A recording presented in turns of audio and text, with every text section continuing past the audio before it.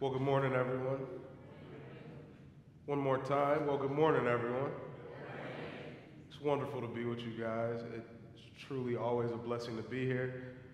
Mikey is one of my dearest friends. Love that guy a lot. Any of you guys in here who are in the student ministry, yeah, Mikey's great. See me afterwards. I'll tell you some stories. You can get under his skin a bit. But no, Mike's one of my dearest friends, and I love Pete. I look up to him a lot. So it's great for me to be here. As Pete said a little bit earlier, I identify pretty much as a Quaker, right? I, I would say that I became a Quaker probably around 2011.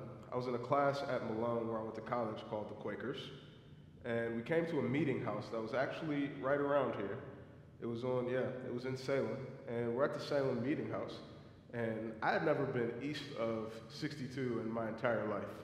So for the first time, I went east of 62.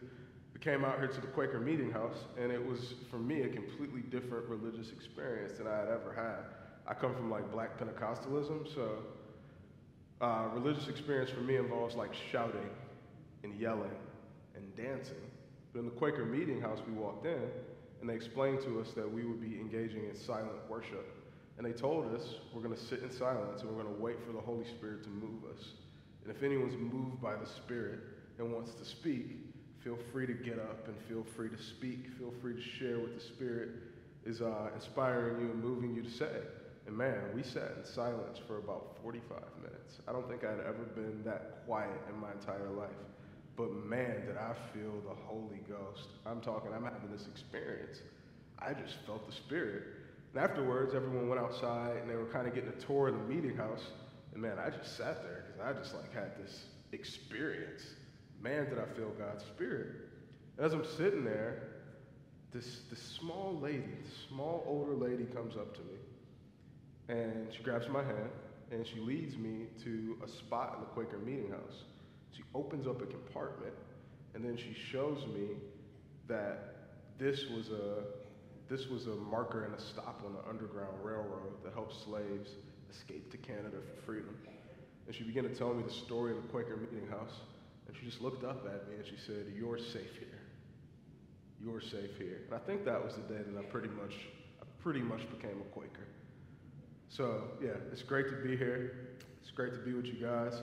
Excited to share in God's Word. Excited to finish up the Sightline series. So with that, if you would please with me, let's turn to Mark chapter 10. Mark chapter 10. We are going to start in verse 13, and we'll read down to 21. We'll go from 13 to 21 today in Mark chapter 10. And you can turn to that in your Bibles or with your electronic devices. And when you get that, if you could please stand with me for the reading of God's Word.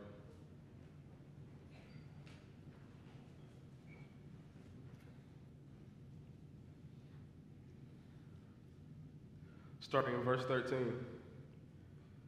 And they were bringing children to him that he might touch them. And the disciples rebuked them. One more time. And they were bringing children to him that he might touch them. And the disciples rebuked them. But when Jesus saw it, he was indignant. And he said to them, "Let the children come to me, and do not hinder them, for such belongs the kingdom of God. And truly I say to you, whoever does not receive the kingdom of God like a child shall not enter it." And he took them in his arms, and he blessed them, laying hands on them. And as he was setting out on his journey, a man ran up and knelt before him and asked him, "Good teacher, what must I do to inherit eternal life?"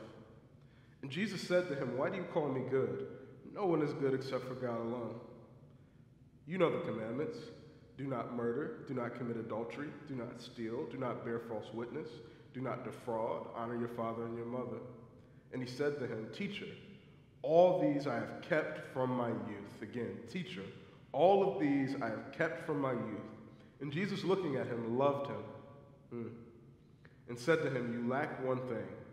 Go and sell all that you have given, all that you have, and give it to the poor, and you will have treasure in heaven. And come and follow me." Verse 22, disheartened by the saying, he went away sorrowful, for he had great possessions. This is God's word, and this is true. You may be seated.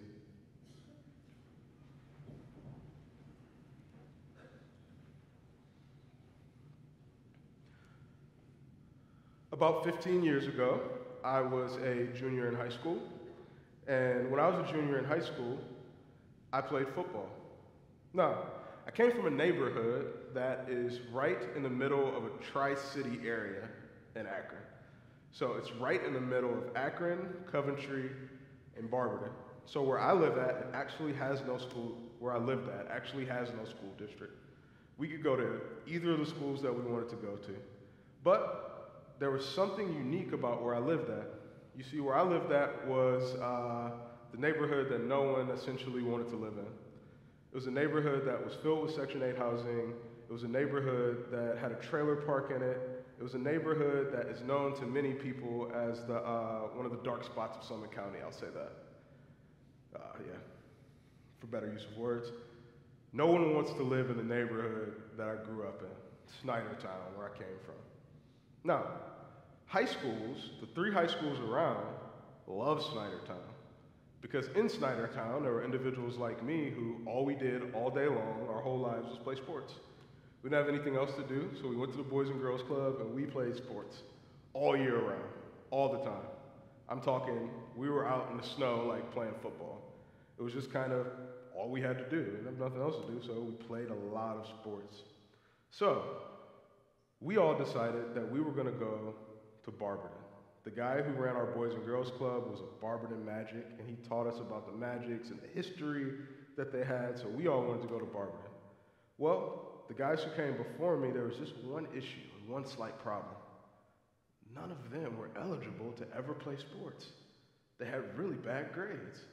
So, they basically came down to the middle school and they told one of our teachers, hey, if you can tutor these guys and you can get them to a point where they have a certain GPA, we can win some football games. And listen, in Barberton, winning football games is important. It's like Texas. I don't know why, but like winning a football game is really important. So our teacher tutored us in middle school, and she actually tutored us all through high school, and she stuck with us, and she's like, you guys are gonna win football games. So what happened was we went to high school, and we were pretty decent. We started winning some football games, and we started winning to the point to when I was a junior, there were talks of us winning the state championship, the Division I state championship, right? So basically, what happened is we have a coach. We love him a lot, Coach Stats. He's our friend. We like this guy. He's younger. He listens to the kind of music we listen to. He's wonderful. Good old Coach Stats.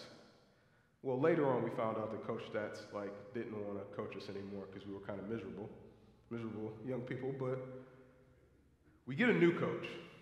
And this coach, when I say he was an older guy, I literally mean he was an older guy. Coach Glaze, when he started coaching us, was 73 years old, coaching high school football. Now, he had been a high school coach in Barberton who had won a lot. So he heard that there were some young guys who were pretty good at football, so he said, I'm going to come back, I'm going to coach these guys. Now, the coach we had before let us do whatever we wanted. He's like, as long as you guys score touchdowns, do whatever you want. So that means that we had about 30-minute practices. We get to the games, and we kind of like called our own plays. Like he would call plays, but we'd say, we don't want to do that. So we kind of like improvised. It was like jazz improv, only being on the football field. So that's what was happening. Coach Glaze came and all. Coach Glaze was old school. We practiced for an hour and a half. We did a lot of running. And what he would say to us constantly, posture, boys, posture. It all comes down to your posture. You practice how you play. Posture, boys. And then he would grab myself. I played running back, and he'd grab our quarterback by our face mask, and he'd look at us, and he'd say, posture, boys, you could be great, but you don't have any discipline. You don't have any discipline. So what happened was that year, we went in the game, and we do what we always did. But this year, we were juniors, and we were a little bit bigger and a little bit faster and a little bit stronger. So we started putting up basketball scores on the football field. We started blowing people out. We were scoring 60 and 70 points on people. It was wonderful. It got to the point where by the end of the season, we were 10-0. And every game at halftime, good old Coach Glaze, he'd put his hat down, and we'd be up by 30, 40 points at halftime. He'd put his hat down, and he never smiled at halftime. After the games we're winning, he never smiled. He'd look at us and simply say, posture, boys, posture, posture, boys. And why is he saying that? Well, he would say that because I would take the football at running back, and he'd say, James, put 2 hands on the football, posture, son. But I never would. I'd go through the hole, and I'd hold the ball like it was a bread. And sometimes I'd get hit, but never that hard. So I'd hold the ball out here, and I'd do showboaty stuff, and I'd get to the end zone, and I'd start jogging before I got there. He'd come to the sidelines, and he'd just put his hat down and posture, boys. My friend Trey, still my dear friend till this day, Trey was a great quarterback. I'm talking he had a big arm. He never threw the ball. And Coach Glaze would say, 3-step drop, throw that football, you score a touchdown. Now he'd just take off and run. Over the course of the season, he probably threw the ball 21 times. He'd just run. And we scored a lot of touchdowns because he couldn't catch us. So every game, he'd look at us and say, posture, boys, posture. You practice how you play. Poor posture equals poor practice. Poor practice equals a poor product. But we look at him and you say, what do you mean poor product? We're winning. We're undefeated, dude. So then the playoffs came. And he gathered us up and he said, boys, I really need you to do what's in the game plan. I really need you to have good posture. I really need you to point yourselves and put yourselves in a direction to win. To make a really long story short, the first 2 games of the playoffs, we did the same thing. We started winning, and then we faced a team called Cincinnati Christian. Cincinnati Christian was a team that was smaller than us. Cincinnati Christian was a team that looked like we were going to roll them over. I got off the bus and I was like, here we go. I was like, this is a career day. I just remember getting off the bus like, we're about to blow them out of the water. Well, Cincinnati Christian had a really good coach. And Cincinnati Christian had players that actually followed the game plan. You see, they had watched a whole lot of film against us, and they knew that if they did a few things, they could beat us. You see, what they did was they said, hey, the quarterback never throws, and this guy never follows the hole. He just tries to beat people to the outside. So you see, what they did was they put 10 people in the box. And every time I grabbed the ball, there were 3 people in front of me, and there was nowhere to go. And these guys actually knew how to tackle. So what happened was one of them would hit me, and the other one would strip the ball. I fumbled 4 times in the first half. 4 times in the first half. We would go on to beat Cincinnati Christian, but in the next game, man, what we did to most teams got done to us because people watched film on that game, and they came the next game, and literally they played with no safeties. Everyone was in a box, and we lost. And for the first time all season, after that game, Coach Glaze smiled.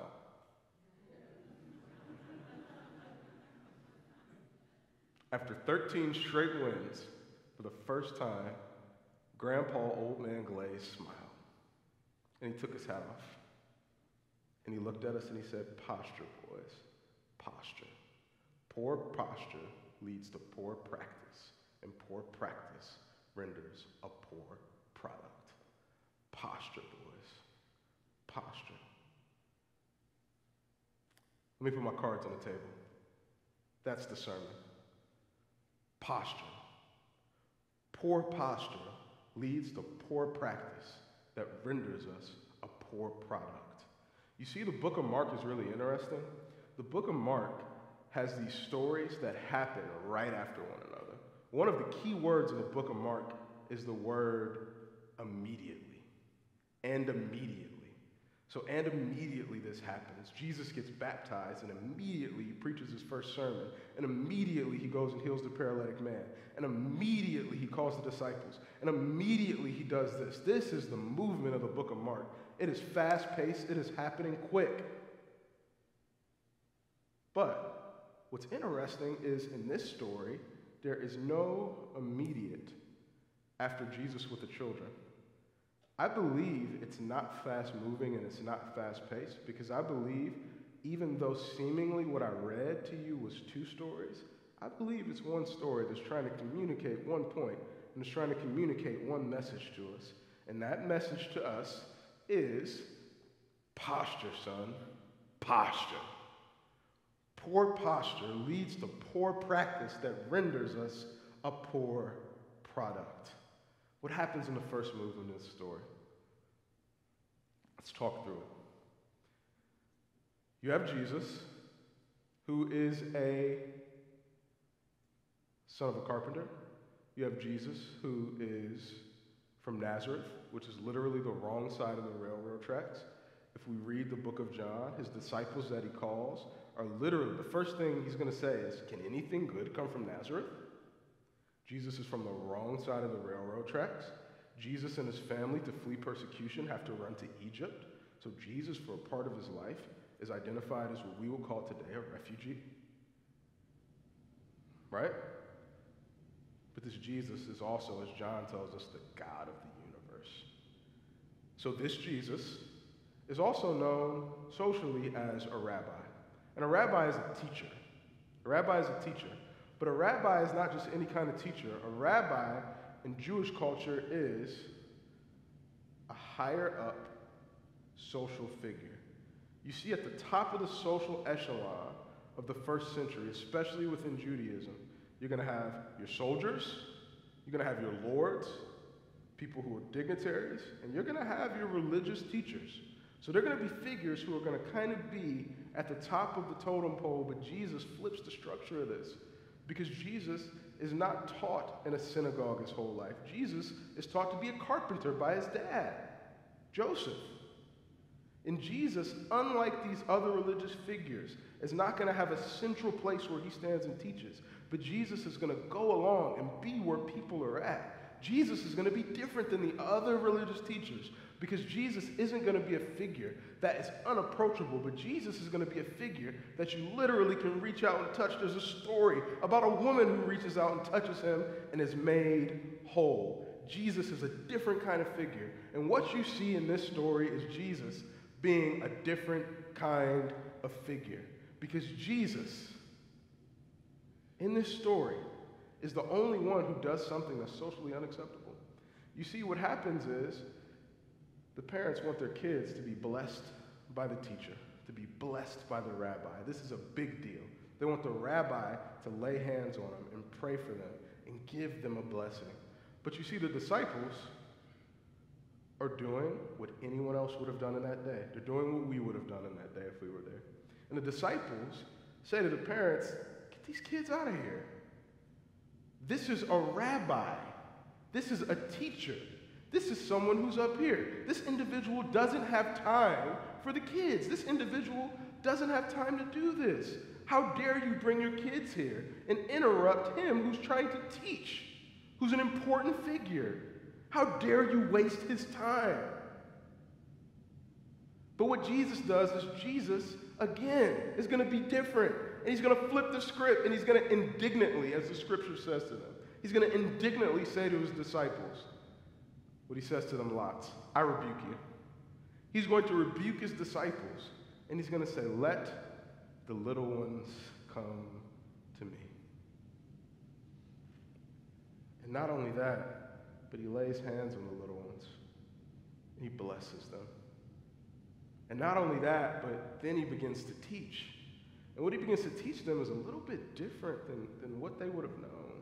Because you see, the most religious individuals in that day would have done their best to keep up with the over 613 laws that had been developed by that time.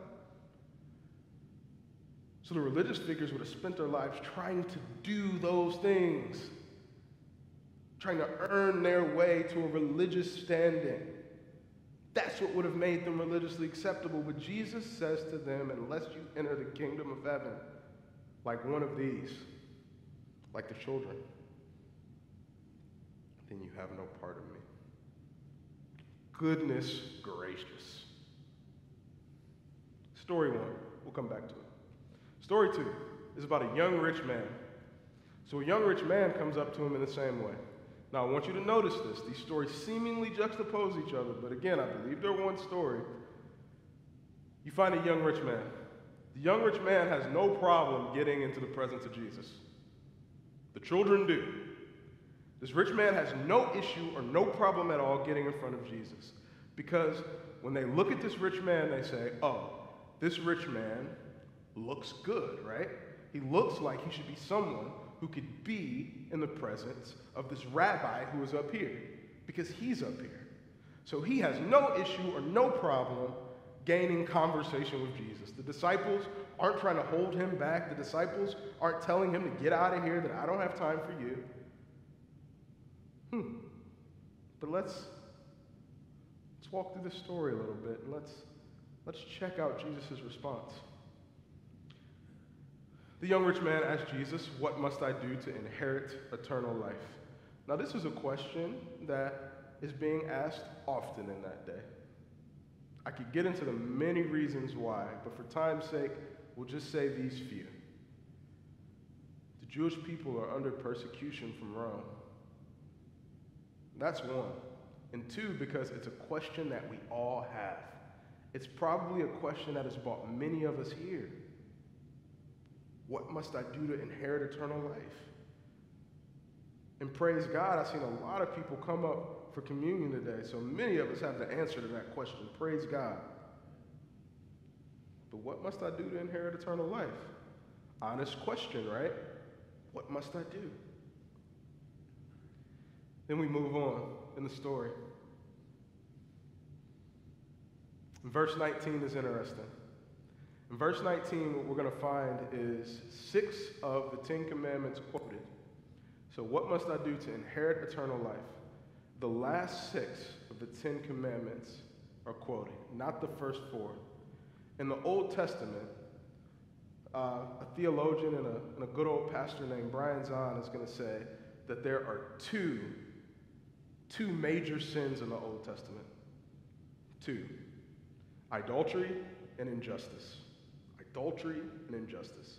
He's going to get that from the 10 commandments, because what the 10 commandments communicate to us in the first 4 is simply turn your eyes towards Jesus.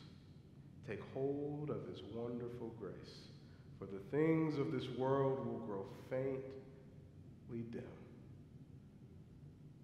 Posture your heart towards Jesus. Have no other gods before me. Keep the Sabbath day holy. These commandments deal with our hearts towards Jesus and our relationship vertically with Jesus. The last 6 deal with our horizontal relationships with each other. So as people whose hearts are turned towards Jesus, the last 6 are saying, if your heart is for Jesus, then the way you treat other people should reflect that. So honor your father and mother. So do not lie, do not steal, do not kill. These are horizontal commandments. All of the horizontal commandments are named in this. So Jesus asks him a question that is going to point at the first 4 commandments. So what Jesus says to this man, this rich man who has no problem getting in the presence of Jesus, this rich man who by all appearances should be the kind of person who would talk to Jesus, what Jesus says to this man, in verse 21, what Jesus says to this man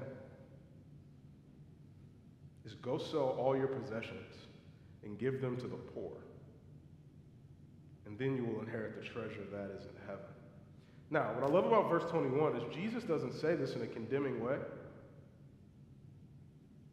You've learned this through sightline, I'm sure, because Jesus sees this individual.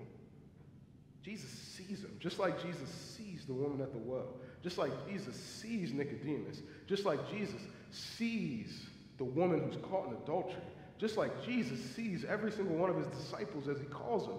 Jesus sees this man, and it says that in love he asked him this question. It says that he loved him, so he's not condemning him. And let me stop and preach for a second. The God who's revealed in Jesus is not a God of condemnation. The God who is revealed in Jesus is a God who has come to save by the means of love. John 3:16, we can talk about it when it's not Easter. For God so loved the world that he gave his only begotten Son, that whosoever believes in him should have life and life more abundantly. This is the God revealed in Jesus. This is God's desire for humanity. And verse 17 is great too, because it says that he came not to condemn the world, but to save it.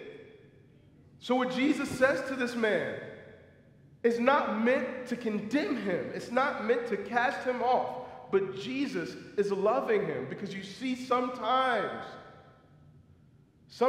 love asks hard questions. Sometimes love is not all rainbows and roses. But Jesus loves this man enough to challenge him towards the truth. And what is the truth that he's communicating to him in this? He's asking him, son, where's your posture? Where's the posture of your heart? What he's saying to him is, son, poor posture leads to poor practice, and poor practice renders a poor product. Because when Jesus asks him to sell all of his stuff, and he doesn't, and he walks away from him, what he's revealing to him is that his heart is postured in the wrong place. And because his heart is postured in the wrong place, it's going to lead to a poor product. And that poor product is going to be not inheriting the kingdom of God. And the same question that Jesus is asking that man, he is asking us, where is the posture of our heart? Where's the posture of our heart? In the first story, what we find in those children is faith. It's faith. That's what Jesus is saying. If he's saying, hey, if you're going to come and be a part of my kingdom, if you're going to be a part of my rule and reign, you're going to have to be like these children. What is he actually saying? He's saying you're going to have faith. Ephesians chapter 2 teaches us that we are saved by grace through faith in Jesus Christ, not by any works of the law. Not by any works of the law. What this rich young man is doing is he's saying, yes, I've done all of the commandments that you just named. I've done that. Christianity is not a works-based religion. We cannot do our way into the kingdom of God. We cannot Bible study our way into God's kingdom. We cannot serve the homeless enough to give ourselves right standing with God. But Jesus, in the victory of God that is displayed on the cross, has done the work for us. We cannot do any more work. We cannot do anything else.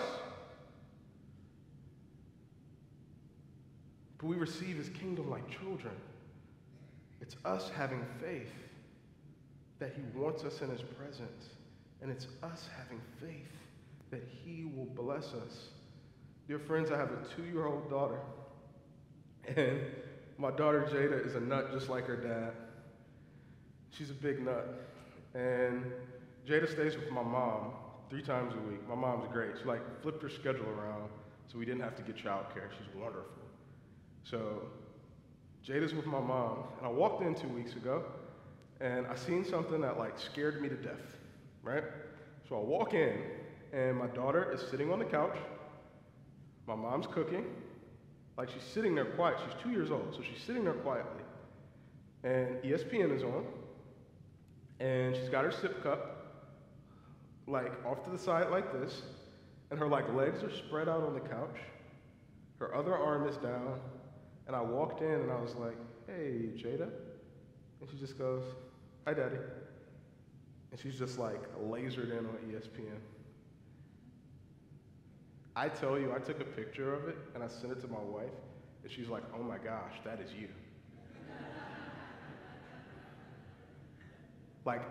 I didn't teach her to do that.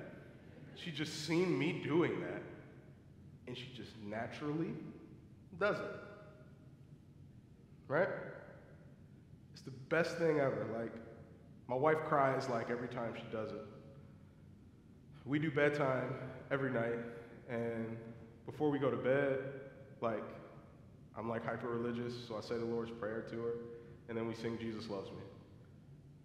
Even when I'm not home to put her down, she will not go to sleep unless someone sings Jesus Loves Me with her. And sometimes throughout the day, she will bust into Jesus Loves Me. You see, she doesn't need empirical evidence to sing Jesus Loves Me. She doesn't need empirical evidence to know that before she goes to bed, someone is going to say the Lord's Prayer with her. As far as she knows,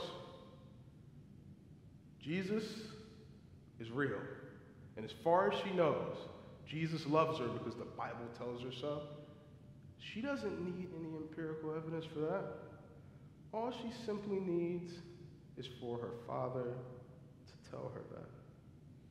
My friends, that is the faith of a child. That is the faith of a child. That is the New Testament, my friends. If we believe in our hearts and confess with our mouth that Jesus Christ is Lord, we will be saved. We are saved by grace through faith in Jesus Christ, not by any works of the law. The simple question that I leave you with today, my friends, is this. Where is the posture of our heart?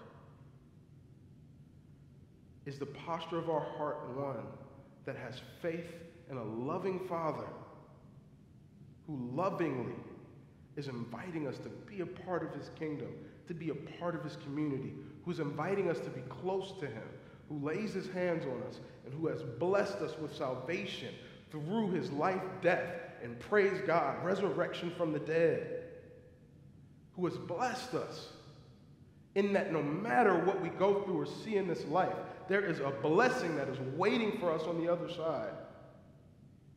Is our heart postured in faith in that way? Is that our worldview? Are we postured in that way? And does that posture determine the practice of our lives that will determine our eternal product? Or is our heart postured towards our stuff? Is our heart postured towards working a whole lot so our 401k can get fat and we can retire?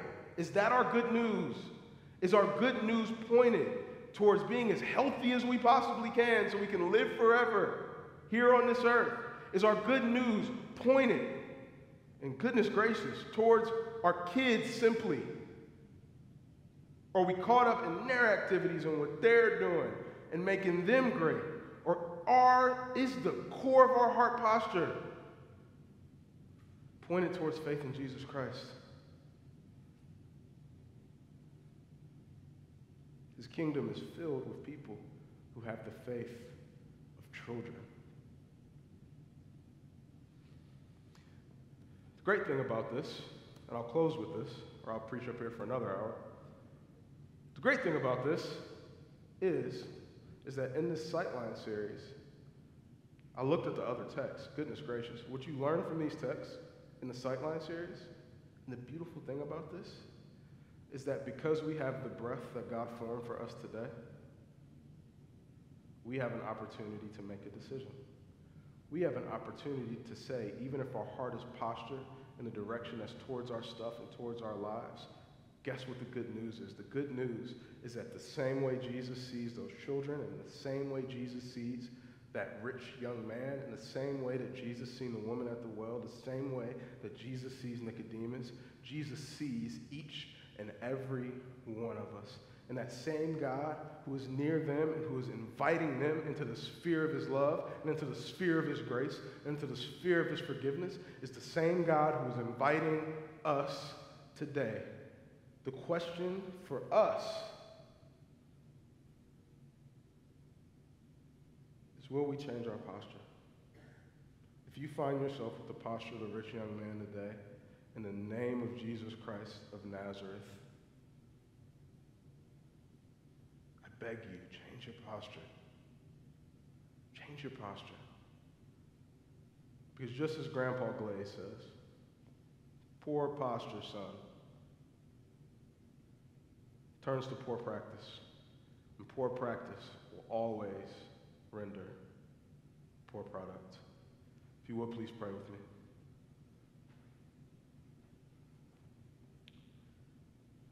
Jesus, you are King. And that is not a statement that we say lightly.